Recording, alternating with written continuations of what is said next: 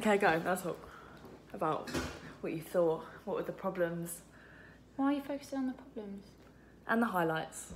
I thought it was really good. I was engaged. I was like, I want to know what's going on. I want to know what all the sneaking about is about. I want to know what your why Chelsea's reaction to Robin, what Robin told her was so strong. Like, I wanted to think, like, trying to think about what's her experience of that. What about you?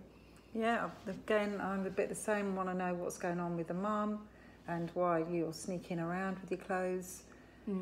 And why you're a bit mean to your friend when she discloses that. What about like the editing and stuff? I noticed that some of it did get a bit darker, like the bit when you came through the gate. It was fairly light outside and then it was really quite dark. I like the shot with the bag though. I like that down shot like that. I was going to say, it didn't bother me that much, the light thing, so I kind of got over that. But there were a few bits where the editing was a little jumpy. Yeah. But I thought loads of the shots were really good.